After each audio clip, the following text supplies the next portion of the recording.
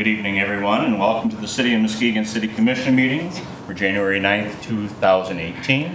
Before we begin the proceedings, I'd like to invite up Reverend Robert Henderson of First Wesleyan Church to lead us in prayer. Anyone that would like to, we'd like to invite you to join us. And following the prayer, we will have the Pledge of Allegiance. So, Reverend, please. Thank you. Let us pray together. Our Creator and Redeemer, we thank you so much for the provisions, gifts, and resources that you provide for each of us according to our needs. Thank you, God, for our servant leaders of this city commission. Thank you for the city workers, and pray for their safety and well-being as they serve our community. Thank you also for our law enforcement, and ask that you would enable them by your Spirit as they help keep the peace as well as investigate, that you would provide the answers and enable them in their work. Be with our first responders, our fire department, as well as ambulatory services. And I pray that you would give the city of Muskegon the peace and prosperity that we need in order to build up the lives of its citizens. I pray for those who feel as though they have no voice, for those who feel as though they have nothing, those who are dealing with abuse and living in abusive situations, as well as those who are abusers. And pray that there would be a peace that would come from you, and that you would help us who are in positions of authority and leadership, and as neighbors and friends, that we would do our part in seeing that everyone has the opportunity to prosper and live in peace. Help us to seek your plans that you have of hope and a future for us. And for those of us who claim to be Christians, I pray that as we claim to love you with all of our being, that we would just as well love our neighbors as ourselves, and that we would treat each person, regardless of whom they are or what they believe, we would treat them with dignity and respect. Help us to respect all people. Help us to honor you, Creator God. Thank you for this opportunity you give us as citizens in this great nation to come together, to live in a democracy, and to express it as such as this. Again, be with this meeting tonight. Be with the leaders here. Be with the citizens. And may Christ be glorified. In Jesus' name, amen. Amen. I pledge allegiance to the flag of the United States of America and to the republic for which it stands, one nation, under God, indivisible, with liberty and justice for all. Thank you, Reverend.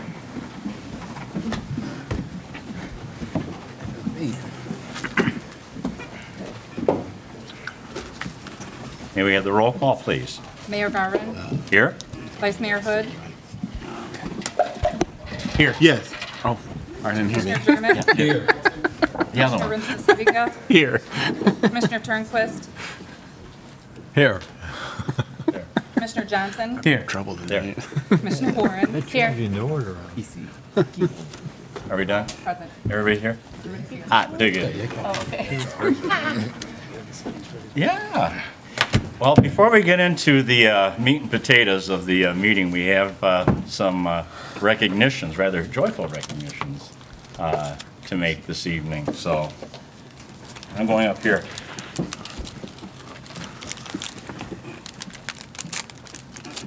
Shane, want to come up?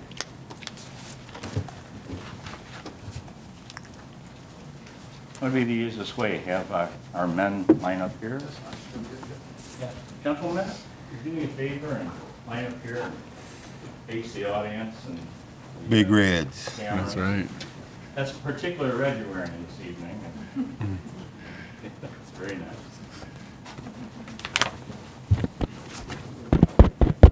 Can't see now. Ladies and gentlemen, The Big Reds brought it home this year.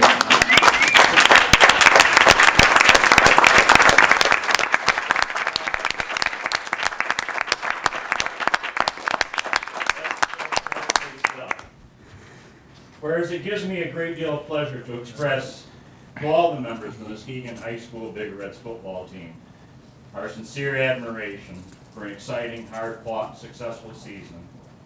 And whereas, under the guidance of Coach Shane Fairfield, you guys know him?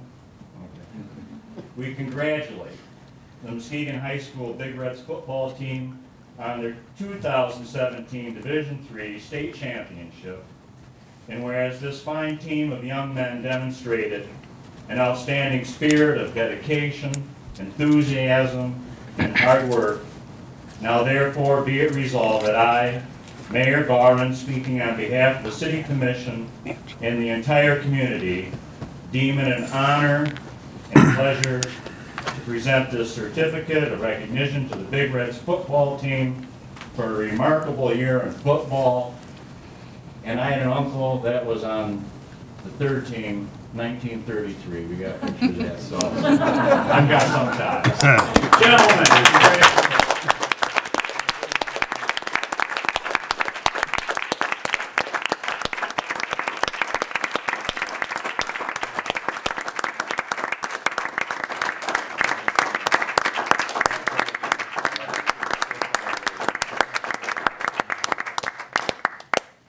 And here's a little something to hang in the kitchen or the restroom. Huh? They can't have those guys up there. Yeah, there you go.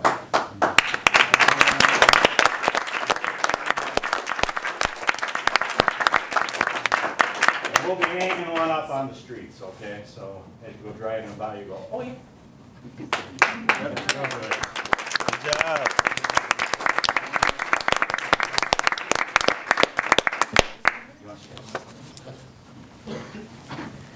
Good job, Shane. Do we have a Mr. Ladarius Jefferson in the house? I knew that because I saw you come in. Mr. Jefferson, come on up. I like his sweats. It gives me a great deal of pleasure to express to Ladarius Jefferson our sincere admiration and congratulations for his outstanding achievement in being named High School Football Player of the Year. And whereas Ladarius Jefferson scored 54 touchdowns, topped 2,000 yards rushing, and 1,000 yards passing his senior season, and is signed on with Michigan State University.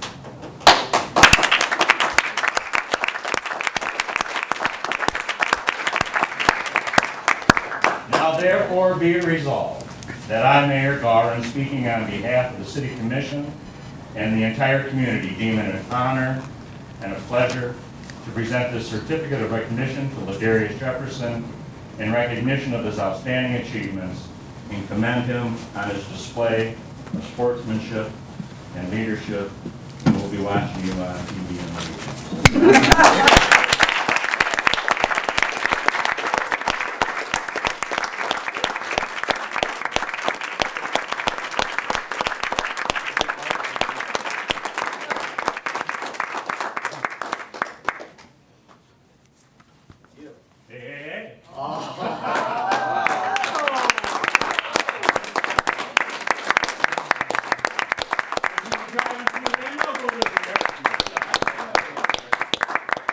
Hey, turn around.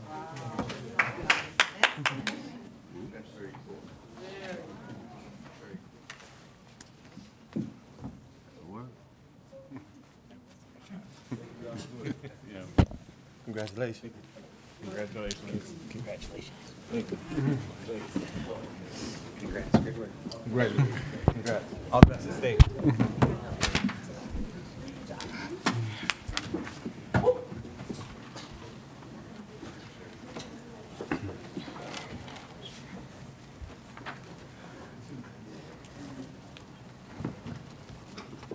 Well, that was really great. And it's like hanging out and congratulating your own kids, because you are. You're ours. And we love you. We're proud of you. Keep going forward. Call on us when needed, okay? You know, phone call away. So here for y'all. Bless you. And great luck in all things, all right?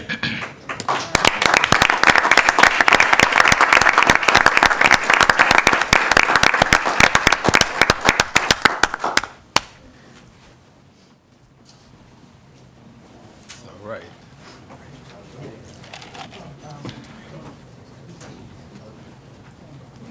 Big guy.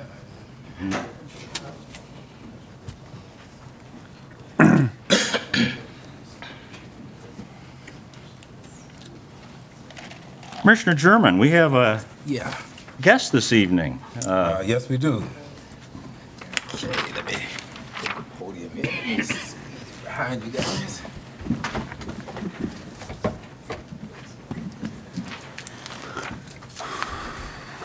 Good evening, everyone, and Happy New Year's. I'd like to welcome you all to our first 2018 Commission meeting. Today I have the pleasure of introducing our guest speaker, Dr. Augustin V. Arbalou, who brings more than 16 years of senior management experience in his position as Executive Director of the Michigan Department of Civil Rights, MDCR. Before joining MDCR, Arbalou served as President CEO of a post-acute care organization aimed at reducing rehospitalization and maximizing patient satisfaction. His prior work experience also includes holding senior management leadership positions in manufacturing, healthcare, and nonprofit sectors, and 15 years as a practicing attorney specializing in corporate, business, and tax law. Arbalou has taught graduate-level courses on organizational leadership, change management, finance, and strategies. For more than 30 years, Arbalou has been involved in a variety of civil community organizations. He was president and founder of the Hispanic Bar of Michigan and the Hispanic Business Alliance, and has served on a number of boards, including the Boys and Girls Club of Southeast Michigan, Leadership Detroit, and Lyric Chamber Ensemble. He is a member of the Board of Trustees of the St. Joseph Oakland Hospital, which is part of Trinity Health System. Arbalou serves as chair of the Michigan Advisory Committee for the U.S. Commissions on Civil Rights.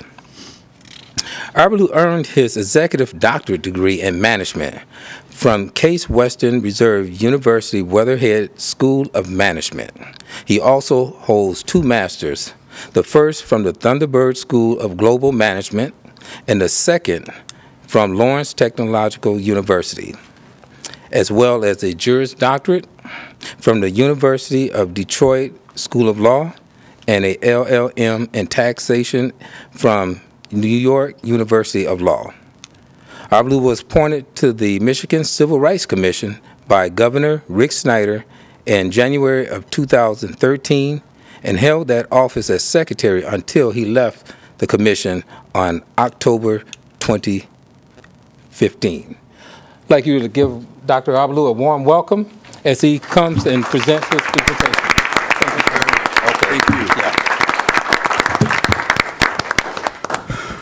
Thank you, Commissioner German, and thank you to all the distinguished members of the City Council and the Mayor for allowing me to come before you to present some important work that we, the Michigan Civil Rights Commission and the Department of Civil Rights, has been undertaking during the past 24 months, that we believe offers local jurisdictions like Muskegon the opportunity to reduce as well as eliminate racial discrimination. I want to take some time here to talk about our work centered on racial inequities that exist really across every indicator for success, such as health, education, employment, housing, criminal justice, and beyond. You know, our democracy is built on the notions of trust in our government, hope, and opportunity. We believe the greatest threat to our democracy is when our residents have a sense of hopelessness and loss of trust. And that is why we recognize that government has a key role in advancing the pillars that our democracy were built on, notions of trust, hope, and opportunity. If you could, please.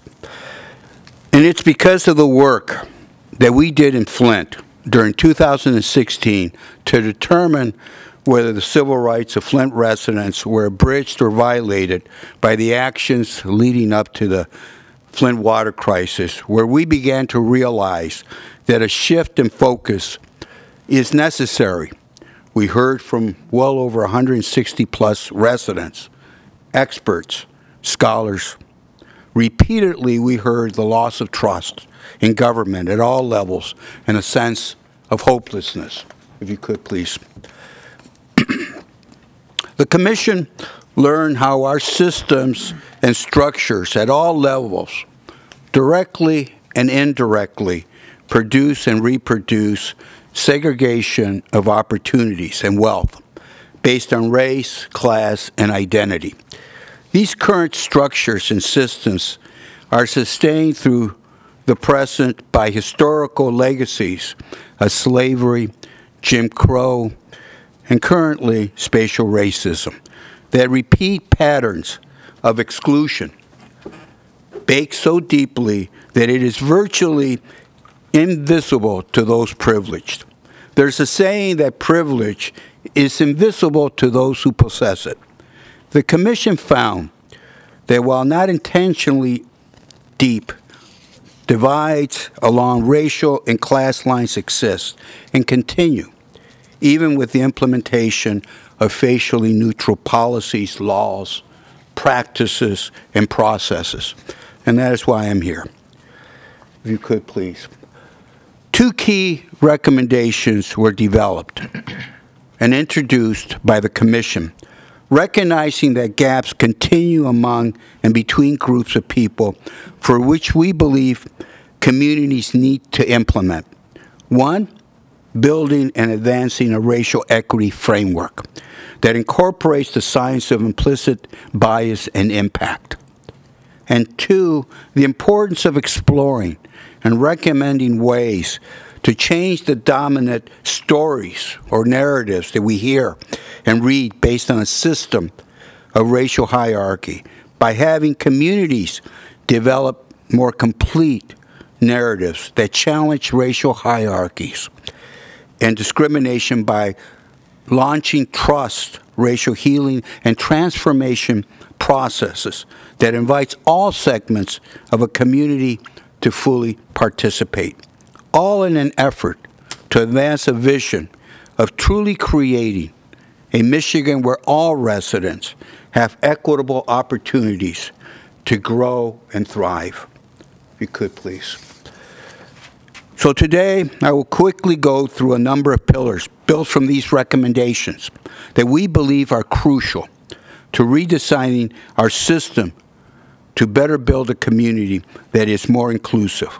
These include equity, implicit bias, structural and systemic racism, the importance of impact, and the opportunities that exist with launching a community-based TRHT process.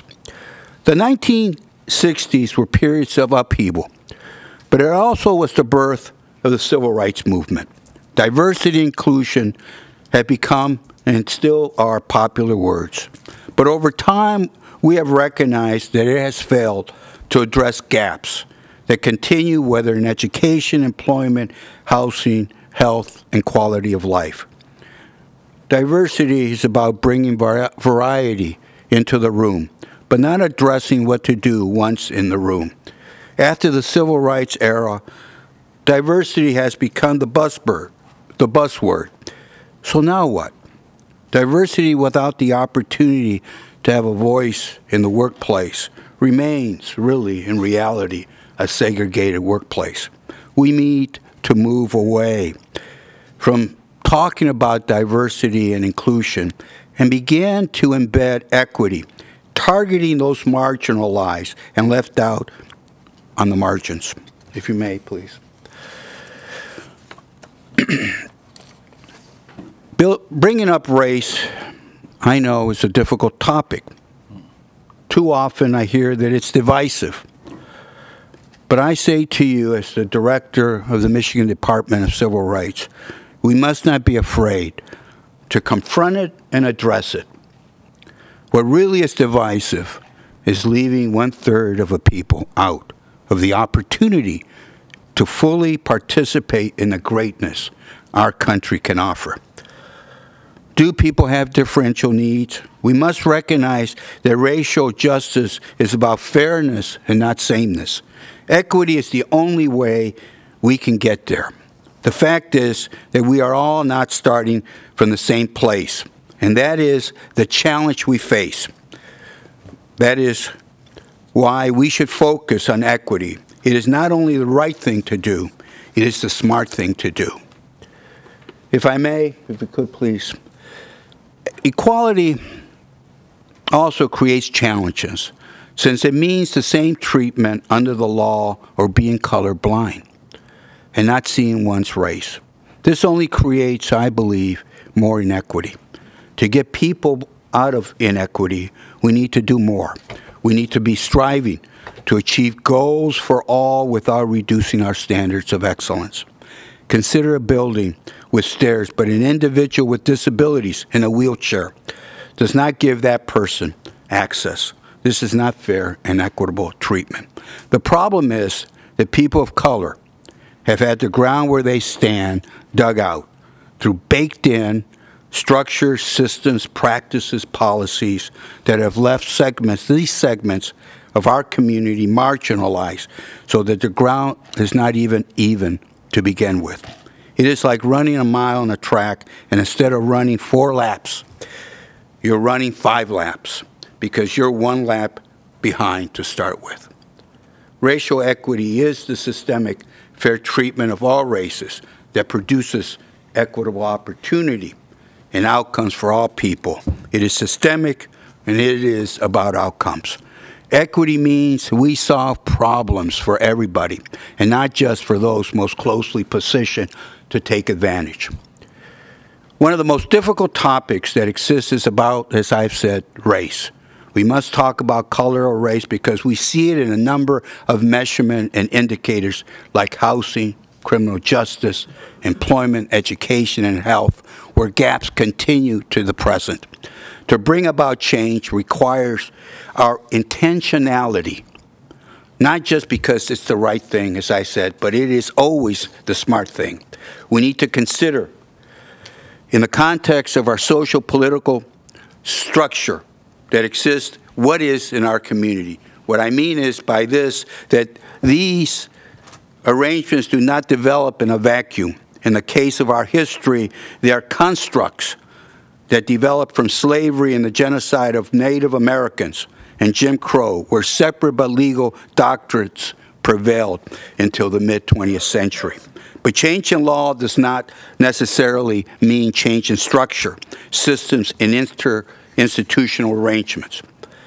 Through interinstitutional arrangements and dynamics that create and reproduce disparities in the applications of policies, practices, policy, we begin to see what takes place. Just think about our pockets here. In Flint, we recognized that, and we saw, as we have seen across Michigan, the disparity that existed between Flint, Genesee County, and Michigan. And then we began to look in other communities, and we began to see disparities. And we began to look out and reflect on certain measurements. For examples like disparate outcomes in educational attainment. If you could just move right there. Graduation level from high school show that as a percentage blacks, Latinos, and Native Americans lag behind. And when it comes to earning a bachelor's degree, Black, Latinos, and Native Americans also lag behind other communities. So the issue is not that our schools are failing, it is that segments within our communities lag behind. And targeting efforts to address these inequities is really how we can go about and seeing progress, if you could. And then let's look at poverty. Poverty shows that while blacks, Latinos, and Native Americans make up less than 25% of the U.S. population, they represent 75% who live in poverty, if you could. And then let us look at our justice systems, where blacks are incarcerated over 3 times the percentage of the U.S. population, while whites make up 80% of the U.S. population but represent only 34% who are incarcerated. In fact, 1 in 3 black male stands a chance of being incarcerated. We must do better. We can do better. But to do better, we need to do it with intention and focus, if you could, please. You know, most people, if you were to ask, do you view yourself as biased? Do you view yourself as racist? 85% of people would say no. This is not to say that explicit bias does not continue to plague society, but studies reveal that the role of intent is less present. Too often nowadays, we've been taught to be colorblind, and yet we continue to produce disparate outcomes. Without intentional intervention, inequitable outcomes linked to race, social, economic status, and other identities will persist. And that is why I want to talk to you about implicit bias. We are the product of policies that have perpetuated systems and structures that have had unintended consequences. What is implicit bias? Well, implicit bias, in a shorthand way, is to say that it's a preference for a group or a prejudice against a group, positive or negative, often operating outside our own awareness, subconscious, based on stereotypes and attitudes we hold. If you could, please. In fact, consciously, we're only aware of about 2%. So unconsciously, we are able to produce immense amount of ways that control how we will act. The characteristics of implicit bias can really be broken down into 3 parts. It operates at the subconscious level, and it is normal. We all have that subconscious component. It runs contrary, though, number 2, to our conscious beliefs.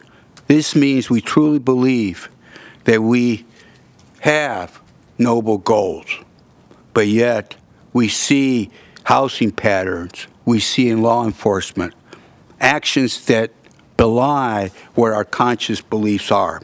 And third, and this is important, they are triggered by rapid, automatic mental associations that shape behavior. The worst part about implicit bias is that it carries over to our structural and institutional practices and policies that produce this and reproduce these disparate outcomes, like our housing patterns.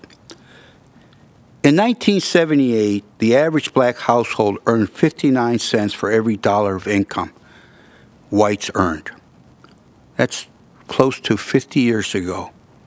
In 2016, black families still earn 59 cents for every dollar of income that white families received. Our current system is systematically excluding people of color. As Thomas Jefferson stated, there's nothing more unfair than the equal treatment of unequal people. If you could, please. So what can we do? And let me give you another example by David R. Williams. If you could, please. He's a well-known sociologist from Harvard who earned his degree from University of Michigan. Has written extensively around health disparities, racism, and implicit bias. And he talks about how association of certain words unconsciously reveal hidden biases. So he did a study. When it comes to the word black, what comes up in American culture? What co-occurs with it? Poor, violent, religious, lazy, cheerful, dangerous. And yet when we think of the word white, what comes up? Wealthy, progressive, conventional, stubborn, successful, educated.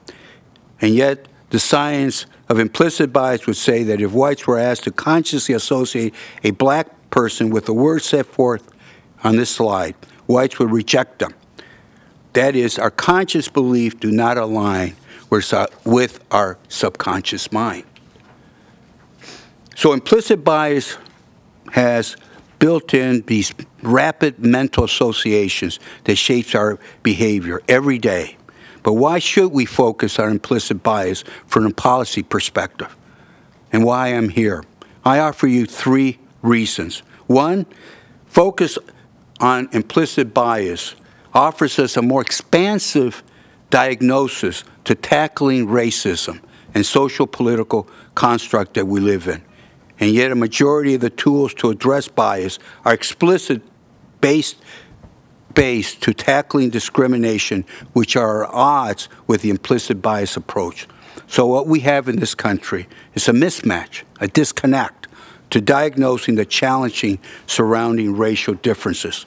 An implicit bias approach allows us to take a more expansive approach compared to how we have tackled the issues surrounding race.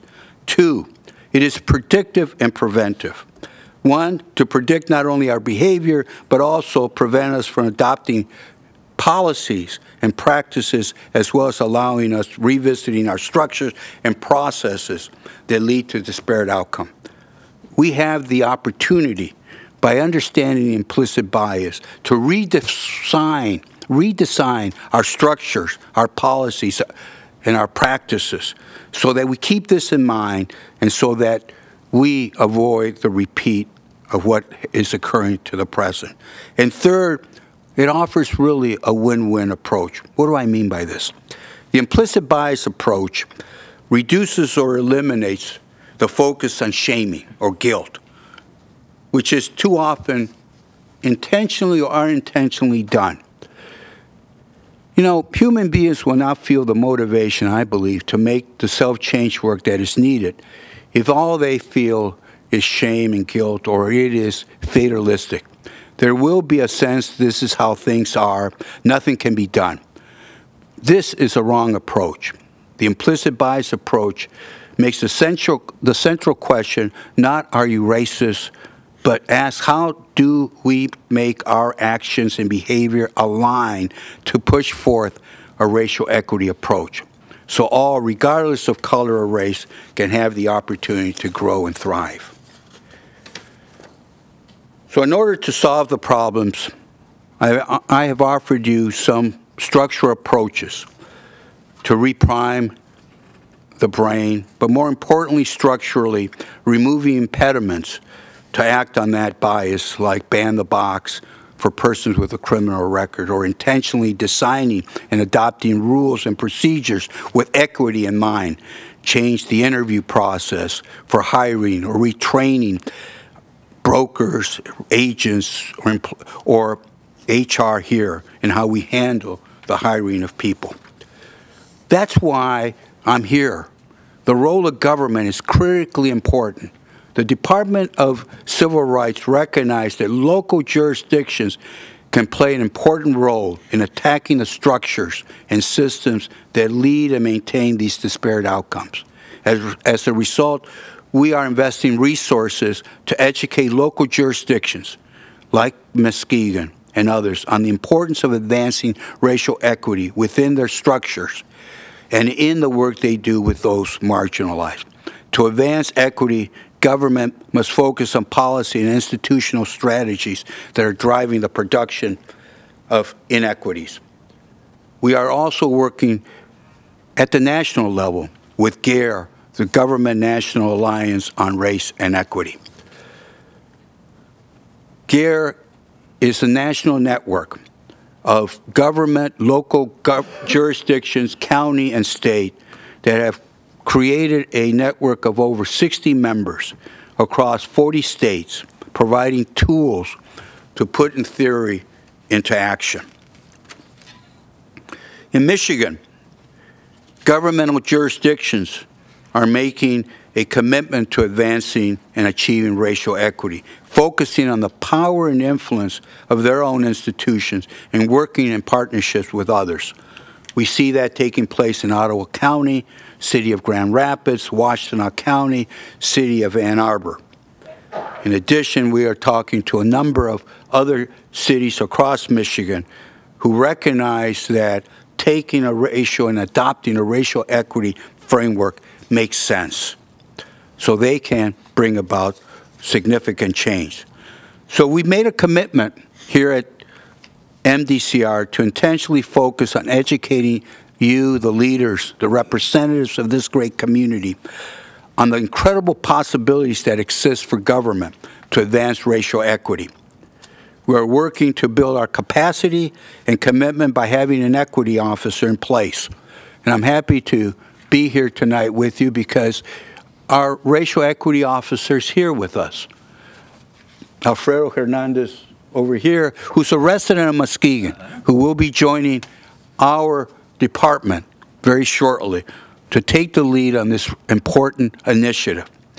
We're also working and developing a toolkit where we will be sharing with you to be able to help advance this particular framework. We're working with state agencies like the Michigan Department of Education, Department of Human and Health Services, to identify programs or other initiatives to implement. We know it's going to take time. We know that it's going to be hard work. But we also believe that racial equity is the approach. We're also embedding our racial equity with our ALPAC chapters, the Advocates and Leaders for Police and Community Trust that exist in well over 10 communities in Michigan. We believe it's critically important.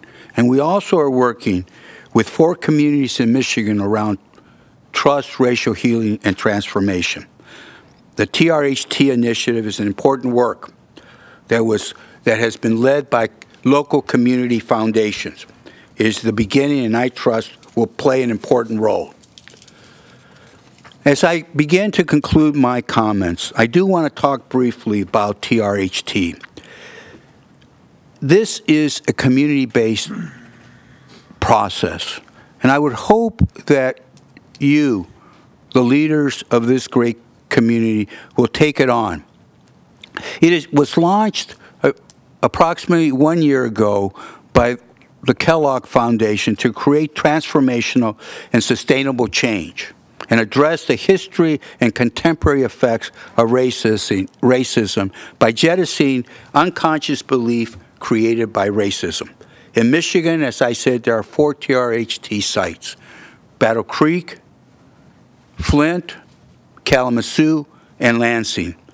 Complements the work of local jurisdictions around racial equity.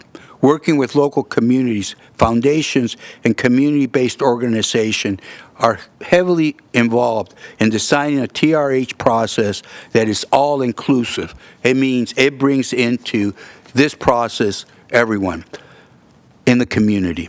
It is a shift in mindset, a transformational process. It is not an initiative nor grant-making initiative. It serves to shift from a hierarchy of human values and serves to eliminate what has been the historical belief systems surrounding racism. We need to create a different story, a different narrative. I really encourage you.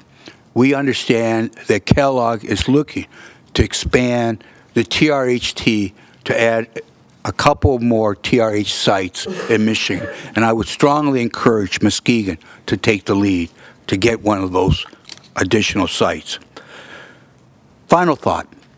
We recognize that this work is slow, frustrating, and takes time, but we encourage this body to take up the call and adopt a racial equity framework. Embrace it. Work with us to make equity a key and driving force of your strategy as you move forward to make your community more equitable. And I end with a brief quote from the late Robert Kennedy. Each time a man stands up for an ideal or acts to improve the lot of others, or strikes out against injustice, he sends forth a tiny ripple of hope. And those ripples build a current which can sweep down the mightiest walls of oppression and resistance. I believe, and I am optimistic today, that across all Michigan, small and big communities are seeing ripples of hope and redesigning their communities, as well as having each one of us doing our part in bringing forth a ripple of hope. We look forward to working with Muskegon and all segments of your community and joining in this struggle to better align government and community so that, as the late Martin Luther King Jr. said, the arc of the moral universe is long, but it bends towards justice. Thank you very much, and I'll be happy to take your questions. Thank you.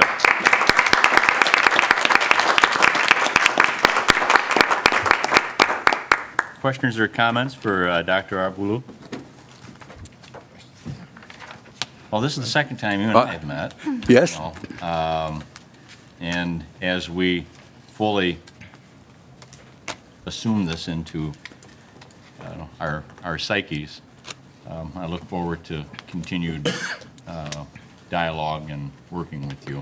Well, we look forward to working with each and every one of you. We think that the work that we are undertaking here and the opportunities that present itself to a community like Muskegon are incredible. And I would hope that at the very minimum, you truly look at the Truth Racial Healing Transformation process. When I learned that there would be 2 additional sites potentially in sight, I immediately thought of your community. I thought that what a great opportunity to redesign the narrative, to think about a bottom-up process that could bring segments of community together in a process that moves forward in a way that brings about significant change. I think there was a hand up here. Commissioner Warren? Yes, thank you. Can you expand a little bit on the TRHT process? Yes. On how a community would become... First, I will. It was, I think one of the things that needs to be done is to make contact with the Kellogg, to indicate your interest, the Kellogg Foundation, and we can get you that information, the president, to express your interest in this process, but also engage your community-based organizations to also show support for this process. There is on the website of Kellogg, there's an implementation book that you can download that will tell you provide a lot of information, Commissioner, on this process. But I think what is key and what I've learned is those who speak the loudest get heard. And this is something where if you can publicize it, talk to community-based organizations across the board. It's not just the United Way. I'm talking about those that are marginal who can come on board and see the value. Because with it, not only comes dollars, but there comes funds to continue that initiative beyond the 4 or 5 years. I hope I've been helpful in that regard. That's great. Mr. Johnson? That was actually the exact question I had. But I would say thank you for coming out tonight. You're welcome. And sharing your research findings and suggestions and insights. Also, congratulations to you and Mr. Hernandez-Corson. Congratulations to you for having him come on your staff. He's an excellent person. We're very excited to have him. With a wealth of knowledge. And we're excited that he's going to be joining our Equal Opportunity Committee. Good. So that may be something that the EOC can work on, looking at having our city join the Government Alliance on Race and Equity and moving forward with that in tandem with our application to Kellogg Foundation on becoming a TRHT site. And I look forward to helping out in any capacity I can. If the EOC is going to take the lead on that, I'd be happy to help support that and coordinate with the Community Foundation, our Community Foundation here, or any other public institutions to get them on board so that we can have a very strong case for why we should be our TRHT site here. If I may, Commissioner, I also want to introduce our community liaison, Gwen Moffett, over here. She's headquartered in Grand Rapids, and whatever resources or support is needed, I know she's available, and she will communicate with our senior leadership. I'm fortunate also tonight to have my deputy director, Carol Visventi, over here with us. So you've got a lot of the who's who from MDCR present. So we're very excited to have had this opportunity. So thank you again. What I'm very gratified to hear is that you're bringing this level of resource and, presence. Through the decades, people and the community here in Muskegon, have taken some very commendable, steps and created initiatives. But I think with the additional focus and your additional presence and additional resource of that presence, we can reinvigorate and continue to grow and improve many, many great things that individuals and organizations are in the process or have been in the process of, working through for many years for the sake of all our people. So this is very exciting to have you here this evening. Thank you. Commissioner Warren. Another exciting opportunity that you brought up was that a community resource toolkit is being developed. Yes. Is that best to watch the website in the upcoming months? Well, I think it's going to be about 2 more months. We were very fortunate, and I'll give you a little bit of background. We had University of Michigan, the Ford School of Public Policy, do an initial draft. We are now beginning to redesign it to more in keeping to what we're looking to do, and we're expecting to have that available in the next 2 to 3 months. And we will share that with the city and community-based organizations with helpful hints on how you can make use of it. Absolutely. Excellent, thank you. You're welcome. You're good. Commissioner German? Yeah, Dr. Alvalou, can you talk a little bit about the ALPAC also? Yes, I know that you have I believe a social justice commission here in Muskegon. Our ALPACs are set up in about 10 different jurisdictions across Michigan. It was designed to really bring together law enforcement and community-based organizations, leaders of community-based organizations together to meet on a monthly basis outside the glare of social media, to meet and eyeball each other so they could find ways to reduce crisis that often have come about, and we've seen that in other communities. We have been successful to some degree, not totally, and this effort, what is unique about it is that each component, the community-based and the law enforcement, are equal partners in this endeavor. So we have 2 co-chairs who set the agenda and bring together this broad range of representatives for law enforcement agencies and representatives from community-based organizations to get together, which in many cases would not have that opportunity to do. So it has proven to be successful, like I said, in a number of our communities. If Muskegon should decide to look in this further, we'd be more than happy to chat with you. We don't force it. It is something that is community-driven. It is something that your region would want to do. But we have found it to be very useful, and we'd be more than happy to share whatever information we have on our ALPACs with you. Thank you. Vice Mayor? Yes, I don't know if you or Gwen maybe can answer this. The difference between our social justice and the ALPAC is, could you maybe explain? Well, do you have 2 co-chairs, or do No, you have we one? don't. And that's the other thing. We do have two co-chairs equal who really drive the agenda. And so they come into this gathering as co-equals and talk about, for example, the focus might be on implicit bias training.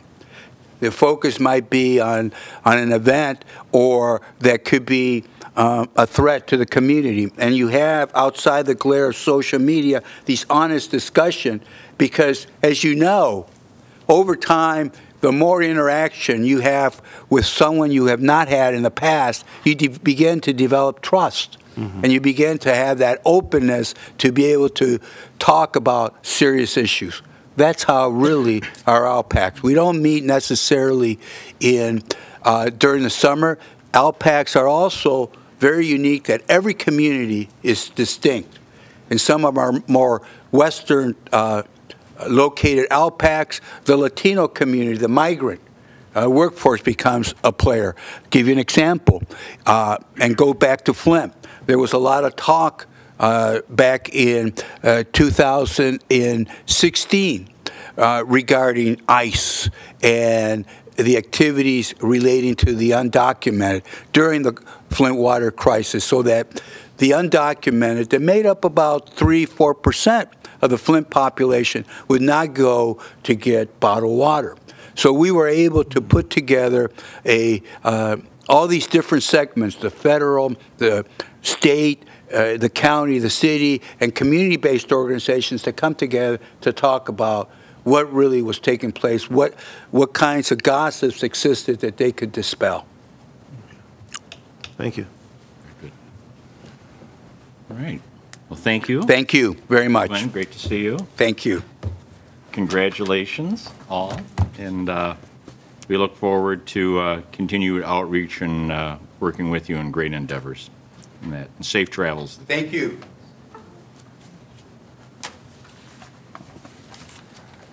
I think we have another introduction this evening. Angie Mayu. Angie, come on up. Introduce yourself, please.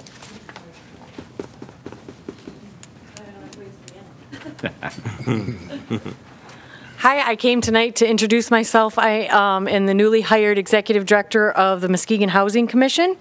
I come to you with a wealth of experience, I would say. I've been working with basically the homeless population in housing for the last over 23 years.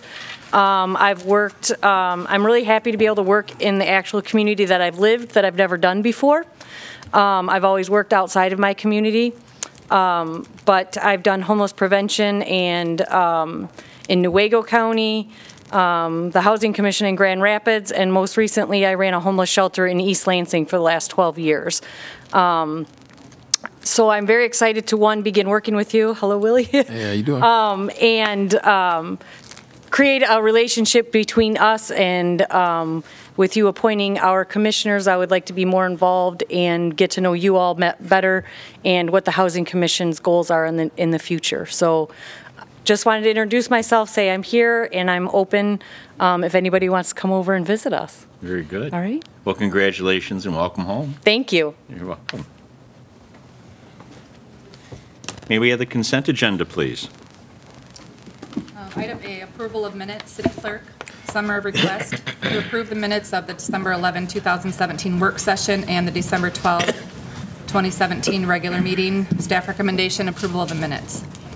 Item B, bicycle ordinance, second reading, City Manager. Summary request to adopt the proposed ordinance containing rules to govern a driver of a motor vehicle overtaking a bicycle proceeding in the same direction. Staff recommendation to adopt the ordinance as presented. Item C, amendment to the zoning ordinance, critical dunes, second reading, planning and economic development. Summary request. Staff has initiated request to amend section 2310 of the zoning ordinance to adopt a local critical dune ordinance. Act 451 of 1994, the Natural Resources and Environmental Protection Act, allows municipalities to enact their own critical dune ordinance and enforce it themselves rather than relying on the Michigan Department of Environmental Quality to do so.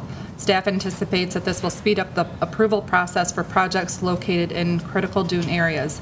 Staff recommendation to approve the zoning ordinance amendment. Committee recommendation, the Planning Commission unanimously recommended approval of the ordinance amendment at their November 16 meeting. Item D, adopt a resolution approving the liquor license application for Eat 1635 LLC for a Class C liquor license at 1635 Beidler, City Clerk. Summary of request to adopt a resolution approving a Class C liquor license for Eat 1635 LLC at 1635 Beidler. Staff recommendation, adopt a resolution approving the request for a Class C liquor license for Eat 1635 LLC at 1635 Beidler. Item E, approval of Neighborhood Enterprise Zone Certificate for 1173 4th Street from Planning and Economic Development. Summary of request, an application for a Neighborhood Enterprise Zone Certificate has been received from the Community Encompass Rehabilitation of a Home at 1173 4th Street. The rehab will include upgrades to the roof, bathroom, paint, flooring, and windows and will cost about $25,000. Community Encompass will hold the NEZ certificate in abeyance until it's transferred to a new owner within 2 years. The applicant has met local and state requirements for the issuance of the NEZ certificate. Staff recommendation, approval of the NEZ certificate. Item F, Ryerson Creek cleanup efforts and resolution and support, Department of Public Works. Summary request. The West Michigan Shoreline Regional Development Commission and ATY Metals are seeking funding from the Environmental Protection Agency and Michigan Department of Environmental Quality to continue cleanup efforts related to the contaminated soils and watersheds affecting the Great Lakes with the eventual goal of delisting Muskegon Lake. Wimserdick is gathering support and contributions as match for federal funding. In an effort to provide in-kind contributions, staff have reviewed sanitary sewer capacity and recommend allowing up to 100,000 gallons of wastewater into our system at no cost to the project. Lost revenue associated with this request amounts to approximately $200. The project will not restrict future development or dredging.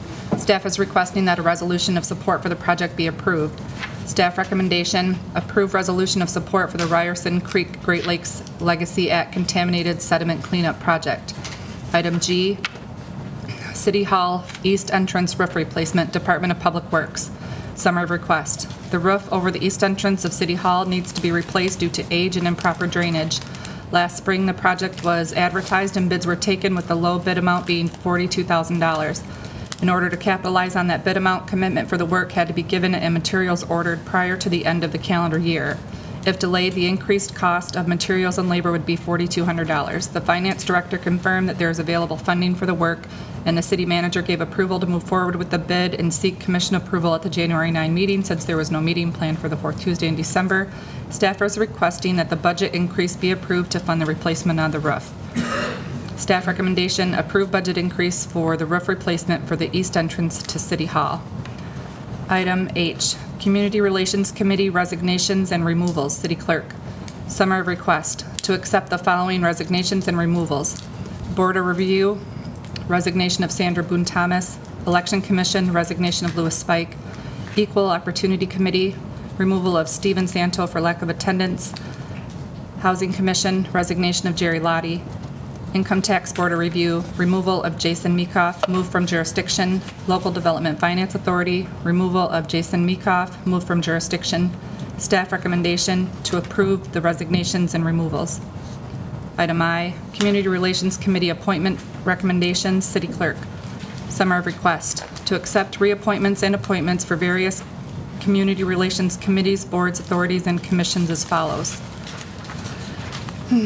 Board of Review, reappoint Mary Jameson, Don Carell, Clinton Todd, and Steve Warmington as an alternate. Appoint Jane Klingman Scott and Martha Bottomley as an alternate. Citizen Police Review Board, reappoint David Bucala and Ruby Clark. CDBG/CDC, reappoint Kim Burr and Jeremy Leonards.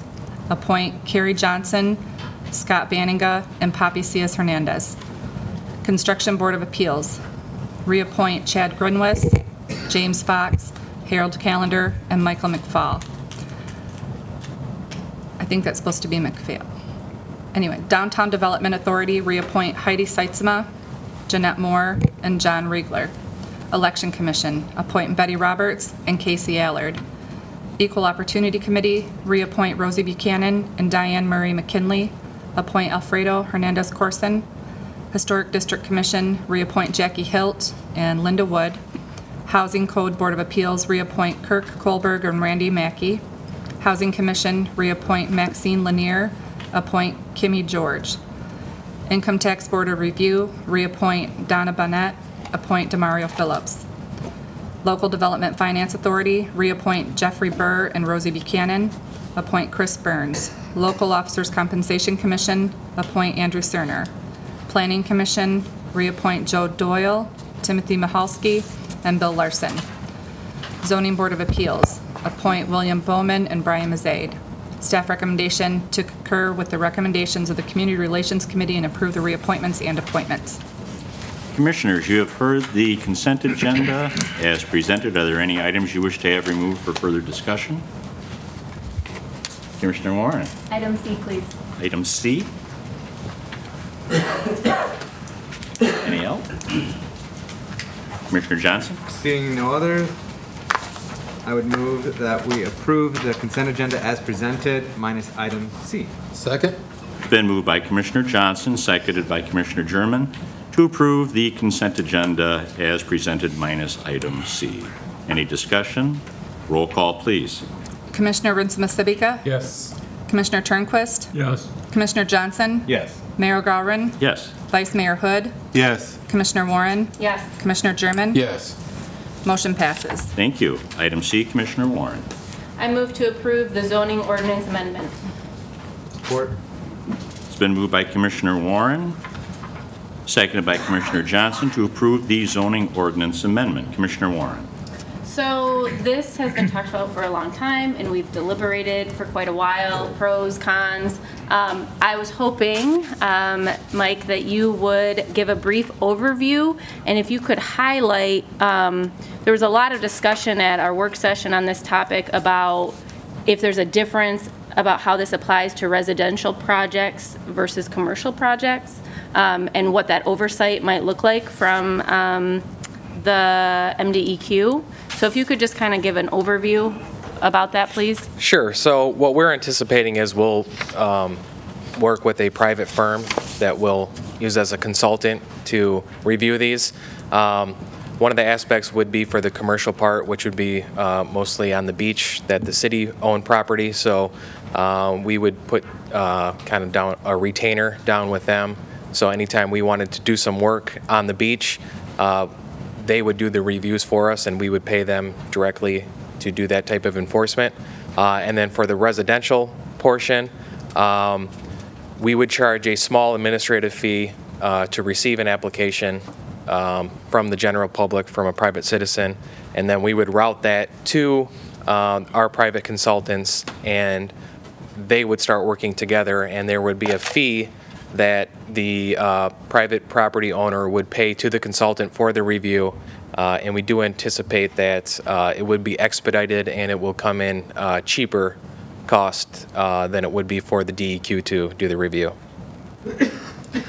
And so all of these projects, all of this approval process with a consulting company would be sent to the DEQ, or it would just be on file in case the DEQ essentially audited or wanted to look at them? Yes, for the most part, it would be kept on file in case the DEQ wanted to audit us. However, in the case of a special use project, that does have to be forwarded to the DEQ. Okay. Another question.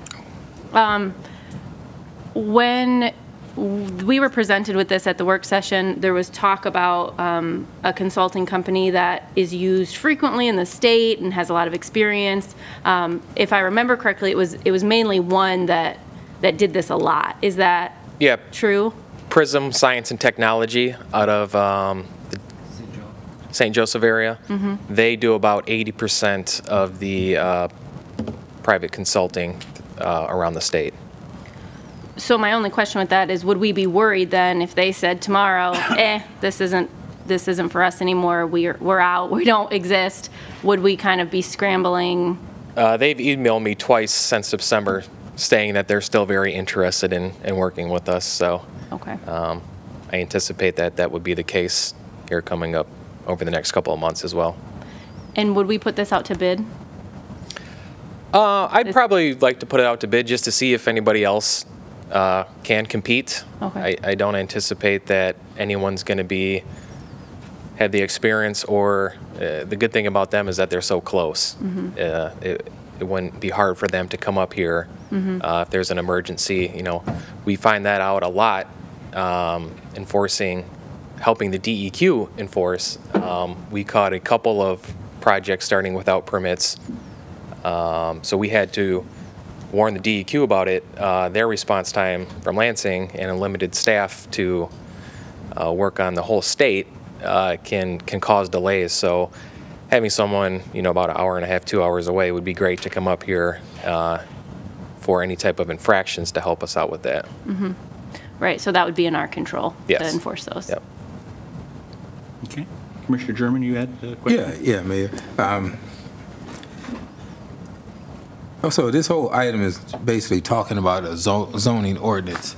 Now, if approved, that gives a gateway to start possible development in that region, or what are we looking at forecasting? It shouldn't really change, you know, what can and can't be developed. It's just who's going to be doing the review. Right now, most municipalities just have the DEQ review the properties. Anytime, you know, if a house is being built, steps are being built, or, you know, a driveway is being put in, anything minor like that, all the way up to, you know, a big commercial development. Those would all have to go through the state, unless the city enacts their own ordinance and chooses to enforce it themselves. The way the law was written, I think, you know, in 1989, most people didn't really know what they were getting into, and they said, well, the state's going to take care of it, so we're just going to let them do it.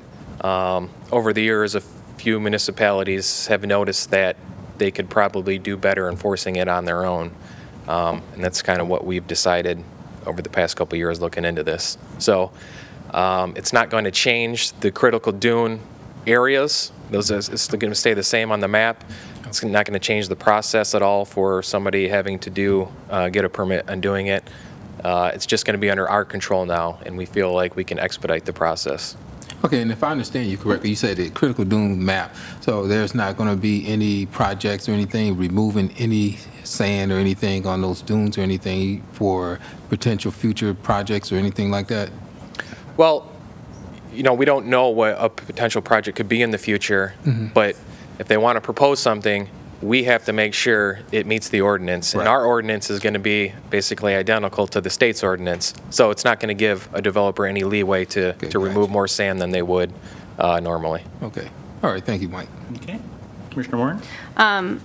Thanks for all your time and extra answers. There's a big concern that we are adopting something that continues to protect our critical dunes. And so with the diligence of this and explaining that, it helps put many at ease that we will be working diligently to protect those. I understand people's concerns. And, you know, I personally think it's going to give us more control and extra protection because the state's not going to leave us alone. They're going to be looking over our shoulders. So we're going to have them, you know, peeking in on us. We're going to have a private consultant who has a great reputation for upholding these ordinances, and we're going to have us out there as well.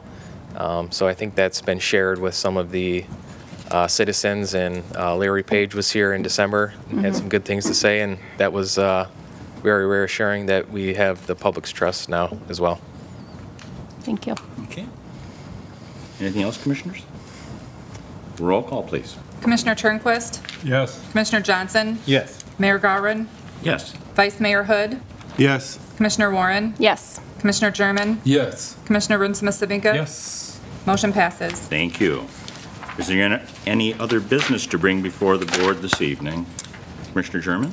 Yes, a couple of things. Now that we've gotten snow for this year, just wanted to bring something to that was mentioned to me by one of the constituents, and it's not really a whole lot that we can do about the snow, but I had a couple of complaints, you know, and concerns with citizens about the DPW or the trucks plowing snow, kicking it back up in the driveways and sidewalks of residents.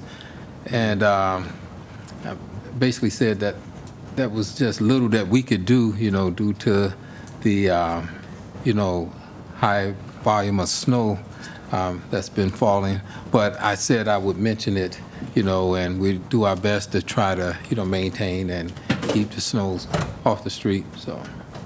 Just, and another thing, last year I had our Chief Lewis address this matter. On New Year's, there was a lot of gunfire, you know, people celebrating the New Year's.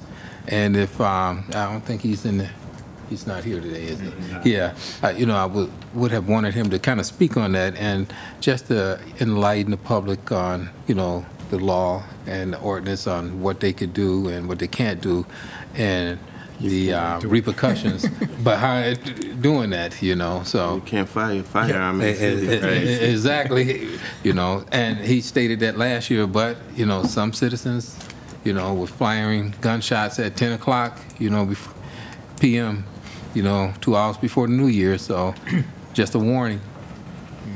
You can fire fireworks, though. Yeah. Yes, fireworks. Right. Fireworks. Fireworks. Not firearms, fireworks. Yeah. 24 hours on either side of a holiday. And not after 1? Yeah. Something. 1 a.m.? And even better yet, don't do it at all. Commissioner Johnson. Just to touch base about the snow issue as well. We talked about it, I brought it up last night in the work session about the parking ban, overnight parking ban, and what to do for those residents that may not have a driveway or a terrace, because during the parking ban you can park on your terrace, but some residents don't, and they may be getting ticketed and have no place to park. And when we put that ordinance into effect, you know, our understanding and what Chief Lewis had communicated was that we're going to exercise common sense discretion in terms of enforcing that. If there is truly no place for them to park, allowing them to park in the front yard or side yard, or trying to find another area in the immediate vicinity of the neighborhood to park. And I just wanted to share that here for people here and also at home on television, that they can contact Captain Andy Rush or Chief Lewis's office with his administrative assistant there, Liz Parker, and they will help those residents that may not have any place to park during that parking ban window of December 15th through the end of February. So I just wanted to reiterate what we learned last night and what we heard from Chief Lewis last night in our work session. So, Okay. Thank you, Mr. Mayor. Anything else, commissioners? At this time, then, if there's any members of the public that would like to address the commission, each individual is allowed 3 minutes to make any statement. And if you'd like to come forward. If not, we wish you all a happy new year and best wishes, and thank you all for coming out this evening. Vice Mayor?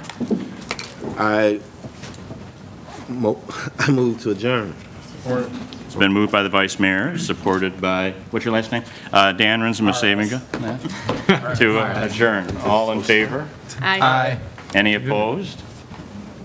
Thank you. Commissioner Warren, I didn't need any rollos.